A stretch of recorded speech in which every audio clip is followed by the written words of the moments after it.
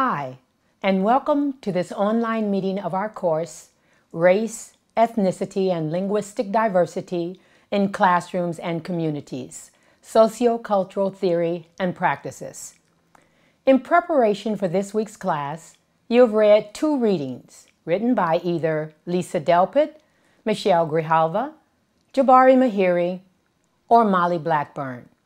In addition, you've thought about how these readings relate to the Bakhtinian concept, heteroglossia, and how they relate to the inclusion of diverse voices in culturally and linguistically complex classrooms. In today's lesson, we will look at the following topics.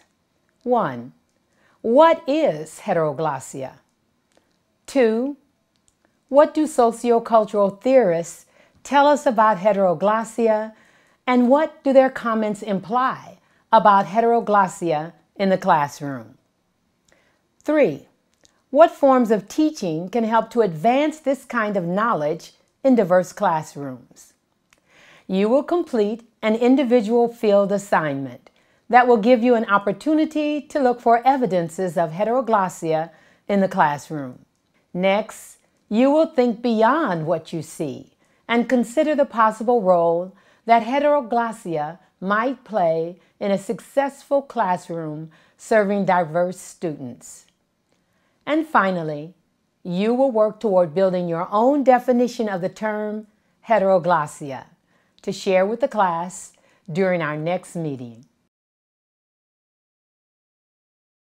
For Bakhtin, the term heteroglossia describes the coexistence of distinct varieties within a single linguistic code. In Greek, hetero means different. Glossa means tongue or language, as in voices or points of view. Heteroglossia, however, also implies the juxtapositioning of different voices or points of view, and often these different voices bring with them a contradiction and conflict in belief systems. Bakhtin speaks of centripetal and centrifugal forces in his work. That is, forces pulling in different directions, one towards centralization, while the other force pulls in the direction of dispersed or decentralized perspectives. Put another way, opposing forces are working all the time. Centripetal forces are pushing in the direction of a unitary, authoritarian voice, while centrifugal forces are pushing in the direction of multiple voices, languages, or perspectives. Heteroglossia is a term that emerges from the work of Russian philosopher Mikhail Bakhtin. Among other things, he was a literary theorist. In one of his best-known books, The Dialogic Imagination, he uses the novel as a metaphor in his discussions, not just about language itself, but about thought. He was interested in contributing to the discussion on how people think and how that relates to how people learn. Here are a few definitions of heteroglossia that may help to clarify the notion as Bakhtin intended it. Literally, the term heteroglossia means different tongues.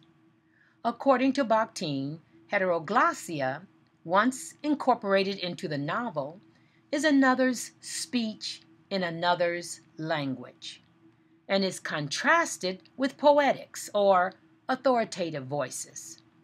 According to Webster's New Millennium Dictionary of English, heteroglossia refers to the existence of two or more voices within a text, especially conflicting discourses within a linguistic activity, as between the narrative voice and the characters in a novel. And according to the Literary Encyclopedia, heteroglossia should not be confused with a simple celebration of linguistic diversity, for the term not only alludes to the coexistence of languages within a language, but their coexistence in a state of tension and competition.